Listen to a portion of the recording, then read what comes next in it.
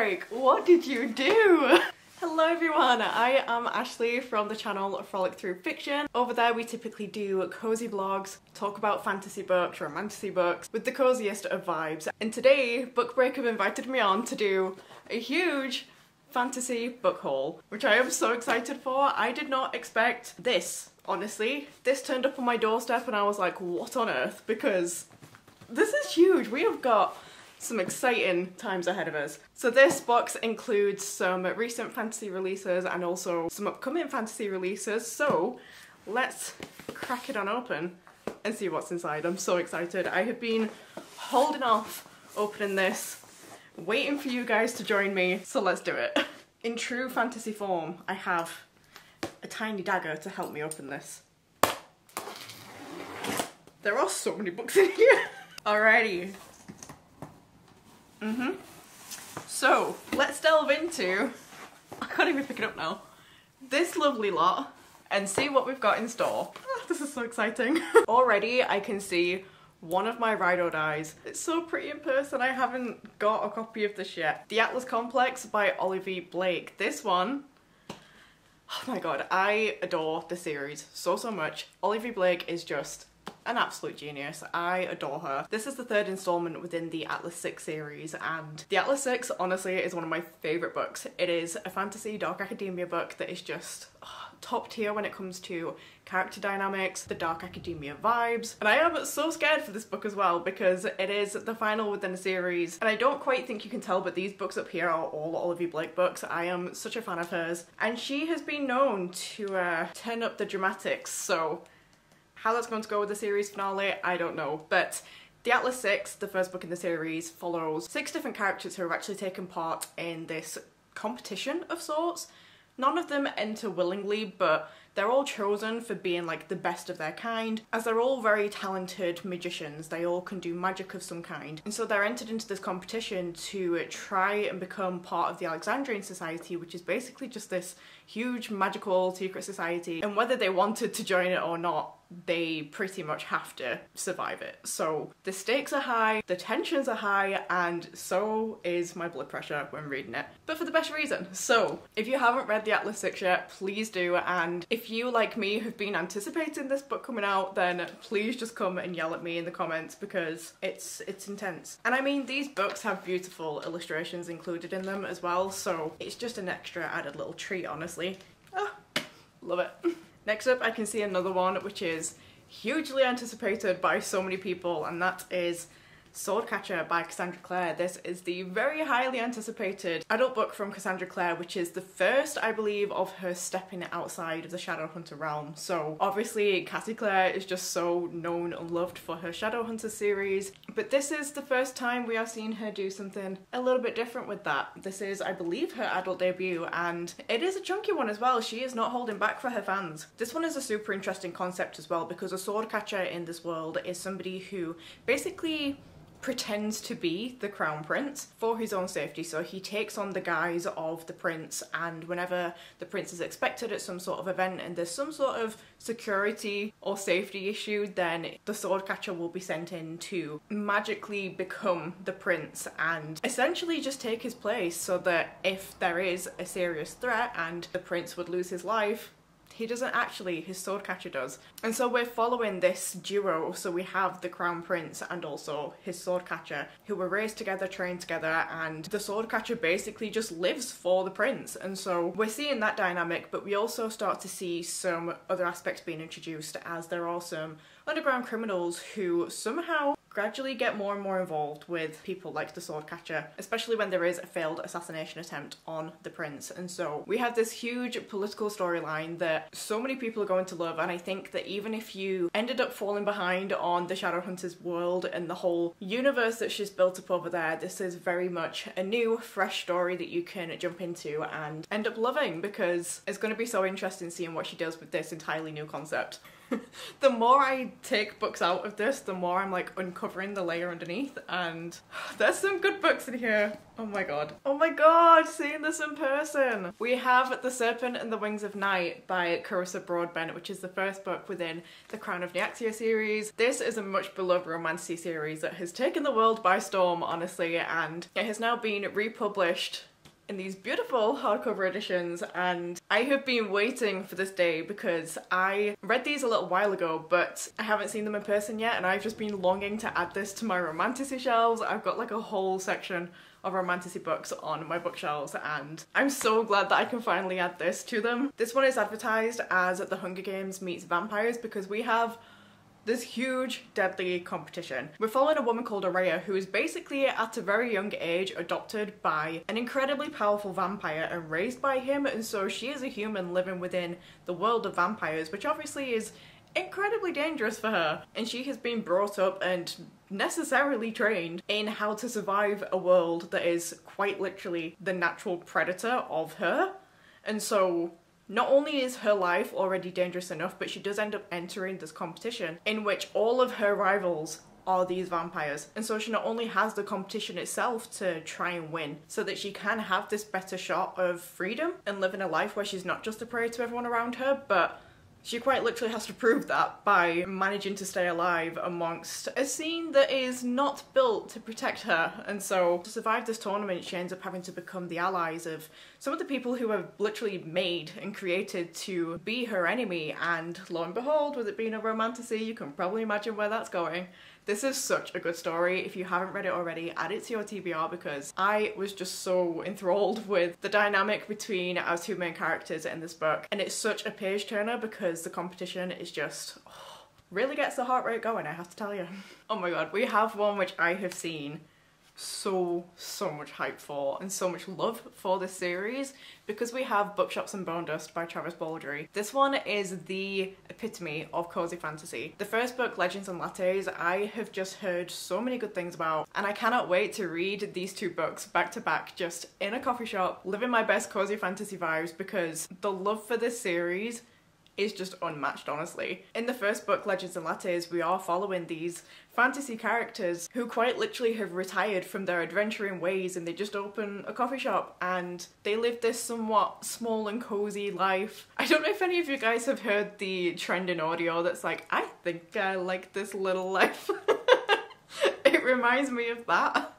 The epitome of that audio is Legends and Lattes, honestly. So they're just having this slow living moment. But you know, being in a fantasy world, having a coffee shop in the fantasy world doesn't always make for the calmest of coffee shops, and so they have some interesting characters as their customer base, and we get to hear all of their stories over a lot of coffee and pastries, which honestly just sounds perfect to me. And this is the sequel, so we're returning to this world, but instead of a coffee shop, this time we have a bookshop. So just another location that us bookworms tend to gravitate towards, and I'm so excited to see this beautiful fantasy version. And as well, these always have some really cool artwork underneath. Like, look at them.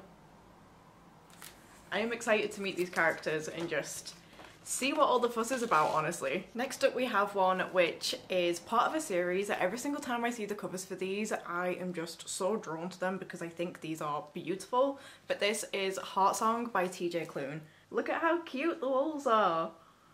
It's almost like a material animation, or like stop motion, is it called? And this just has the most beautiful autumn vibes, so already I'm just like, I need to see what these books are all about. But I've seen, again, there's so much love for these. The first book is called Wolf Song, and we're basically following this boy who is inexplicably drawn to this one particular family, only to find out that they are shapeshifters. They can turn into wolves at will, and he is obviously fascinated by this. I mean, I'm sure we all would be. But during all of this, there is a murder in town which ends up, you know, derailing everything, and he doesn't see the youngest boy from this family for a while until years later, where he comes back and he's grown now, and as they start to get to know each other again, they realise that there's this bond between them that they should probably start thinking about and exploring a bit more, and we get to explore that with them. So this again honestly just sounds like cozy vibes. I think that that is such a huge thing at the moment. Like, people are really loving the cozy fantasy, and TJ Klune is definitely one who is recommended all the time for that. So the story in this is just as beautiful as the covers are, and honestly I think just a little quote on the back says it all, because it says, "Memories are funny things, I carried them like scars."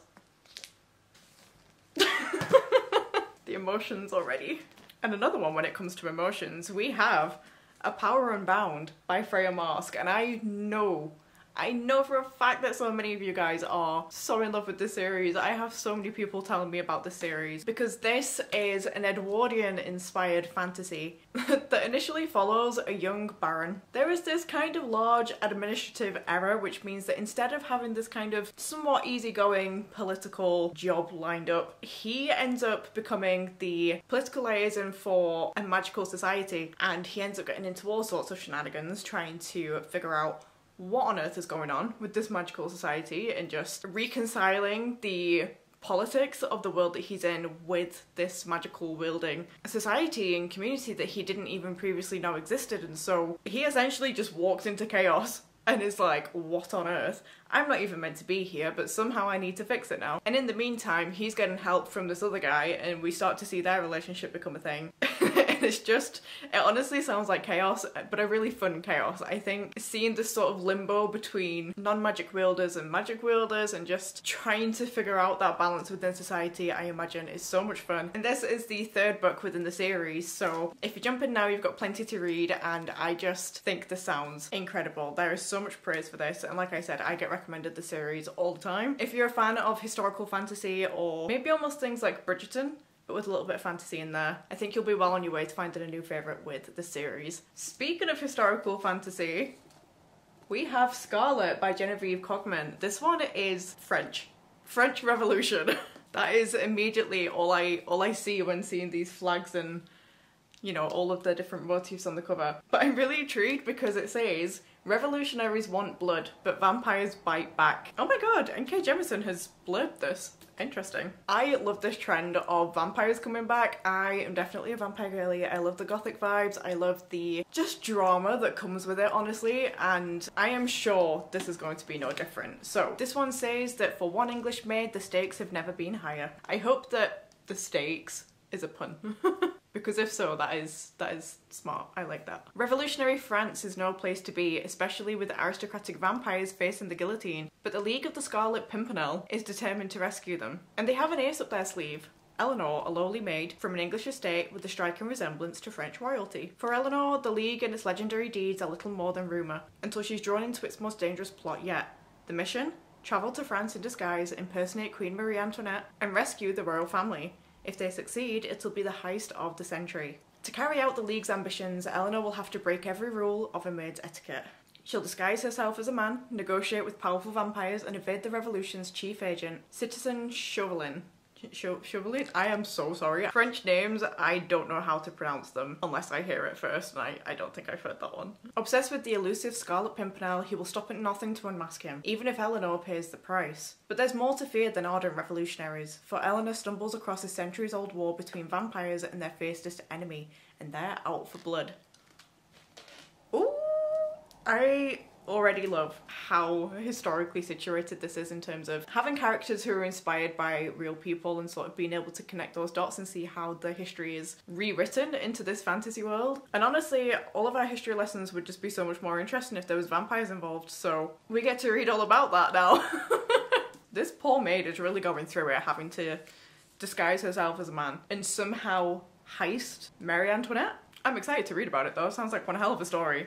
I also feel like if you are the sort of person who loves this sort of disguise situation, if you do have your eye on Swordcatcher by Cassandra Clare, then this one may very well also be a good one to add to your TBR, because I'm getting similar vibes in this. I do think that there will be very different atmospheres, and obviously they're inspired by different time frames and all these different things, but in terms of a good dupe, basically, if you like stories where people are being tricked into thinking that someone's there when they're not, and all this swapping around of identities, then I think these two will be a really good pairing. So I'm intrigued. I'm so glad this one was in here. This is Starling House by Alex E. Harrow. I've read a couple of books by Alex E. Harrow before and really enjoyed them. I really love Once and Future Wishes. It's just chef's kiss, honestly. And we have another one which I am so excited about. Just listen to how good this sounds, okay? Nobody in Eden remembers when Starling House was built, but the town agrees it's best to let this ill-omened mansion and its lonely air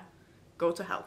Stories of the house's bad luck, like good china, have been passed down through generations. Opal knows better than to mess with haunted houses or brooding men. But when the opportunity to work there arises, money might get her brother out of Eden. Starling House is uncanny and full of secrets, just like Arthur, its heir.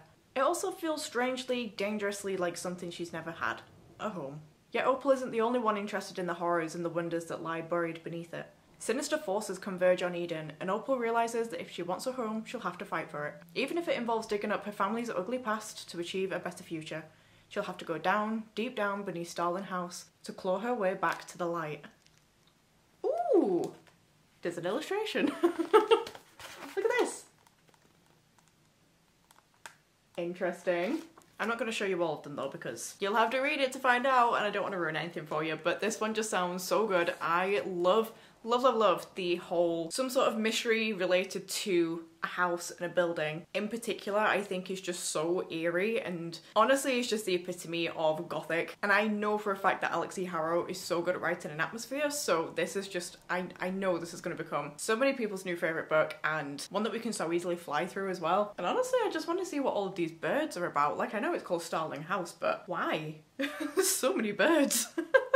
Okay, we're getting here guys, we're getting there. Next up we have one which I have been excited about for a little while now, and that is Fall of Ruin and Wrath by Jennifer L. Armentrout. Jennifer L. Armentrout is honestly just such a queen of romantasy. She has so many books out that are romantasy. She's been writing romantasy for years and years before romantasy was even a term that people used. I have been a fan of hers from quite a young age and I very much returned to loving her books now. And I'm so excited to see what this one's all about because we have this prophetic element to it, and if there's any sort of magic that I love to see in a book, it's this idea of prophecy and being able to predict things. So in this one specifically we're following Callista, who has this incredibly strong intuition that has never led her astray, and because of this power that she has, she basically hides behind the protection of this one Baron because she knows that so many people are going to be trying to fight for power over her because of her power. They want to be able to use her for her ability. But when she accidentally ends up saving the prince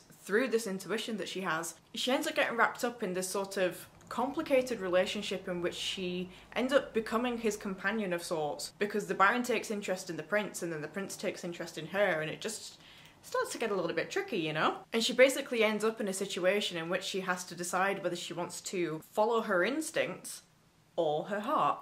And I know for a fact that Jennifer L. Armentrout is so good at writing like tension and really tricky relationships, so I cannot wait to see what this is all about and just have so many of my favourite elements wrapped into one book, written by somebody who is just an absolute pro at romantasy by now. Like, this is going to be addictive, I know that for a fact.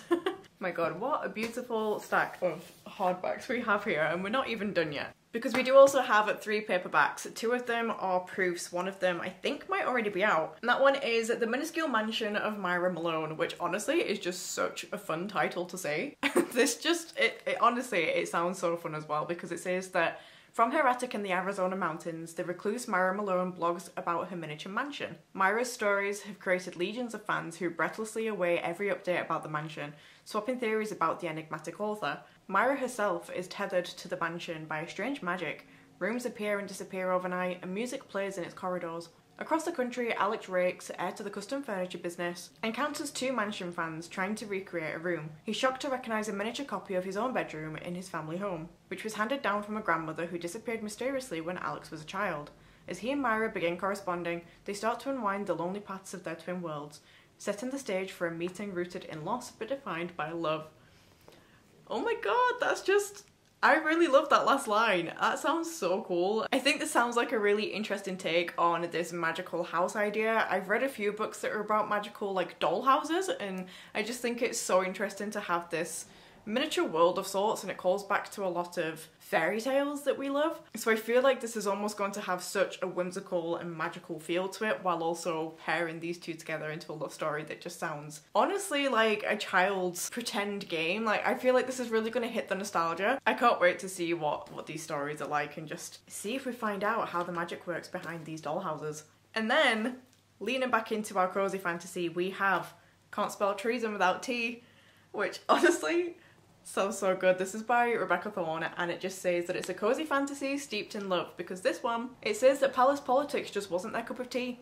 Elite bodyguard Raina and a powerful mage Kayanthe dream of leaving their dangerous lives behind and opening a bookshop serving the very best tea and cakes. After risking too much one too many times, the pair finally decide to run away and make their dreams a reality. In the town of Tawny, nestled in the icy peaks of Dragon Country, they set up shop, but trouble is brewing ahead. Together, Raina and Kayanthe must face mishaps, mysteries, and a murderous queen throwing the realm's biggest temper tantrum. They'll also discover just what they mean to each other and the world. Grab a cuppa and escape into this gorgeous treat of a book, filled with cozy adventure, sapphic romance, and good feelings, perfect for fans of legends and lattes. I was about to say, like, this sounds like if you liked legends and lattes, you need to read this book, because honestly, you could just have like a whole weekend reading both Legends and Lattes, Bookshops and Bone Dust, and Can't Spell Treason Without Tea. Just indulge in all of the pastries, the coffee, go to a coffee shop, go to a bookshop. Like, you could have a themed weekend around these books, and honestly, I might do just that because that sounds great. Oh, this just sounds so fun. I'm so excited to read it. I'm so glad that cozy fantasy is becoming more of a thing, because honestly, it's such a vibe. And then last but certainly not least is one that I am so excited to see, because I have been longing for this book, because we have A Tempest of Tea by Hafsa Faizal. There's so much hype for this book, and honestly, rightly so, because again, this one has vampires. In this one, we are following Arthi, who has a tea room. She runs a tea room, but it's actually a front to an illegal blood house. So her clientele is very rich and powerful vampires, and it's all behind this guise of this really nice tea room that she's got. The tea room secrets are threatened, and she ends up having to make this kind of dodgy deal with a gang of outcasts in order to save her tea rooms, and it just says that it leads her into a high-stake heist and the dark vampire underworld. Here she faces a dangerous conspiracy and an unexpected romance. Say less. This sounds like it would be perfect for fans of Six of Crows, but also if you are loving that vampire trend that's coming around, while also loving this sort of underground criminal underworld, a gritty fantasy that you just know is going to be so addictive with this heist scenario going on. This is going to be it. I've also seen artwork for these characters that Hafsa Faizal has shared on Instagram, and honestly, that was enough to convince me. So you should check out not only this book, but the artwork on her Instagram, because it's great. So that, my friends, is one hell of a fantasy book haul. Look at how many beautiful books are here. We are being so well stocked. I cannot wait to delve into all of these, at least the ones that I haven't already, and the ones that I already have done, I've loved. So, Handmark are pulling through. Thank you so much, Book Break, for sending me these books and allowing me to return to your channel and chat to all of the lovely people here, and thank you guys for just being excited about books with me. Like, come and chat with us down below about all of the exciting releases. Tell us if any of these are on at your TBR, which ones you've got your eyes out for, and I am sure that we will fangirl right alongside you, because I mean, I'm honestly a bit flustered now. I'm gonna go and find a home for these on my bookshelves and just start planning how to work my way through them, start building my TBR. But in the meantime, thank you for catching up with me, and I hope you enjoyed this video. I'm gonna love you and leave you, and I will hopefully chat to you again very soon. Goodbye!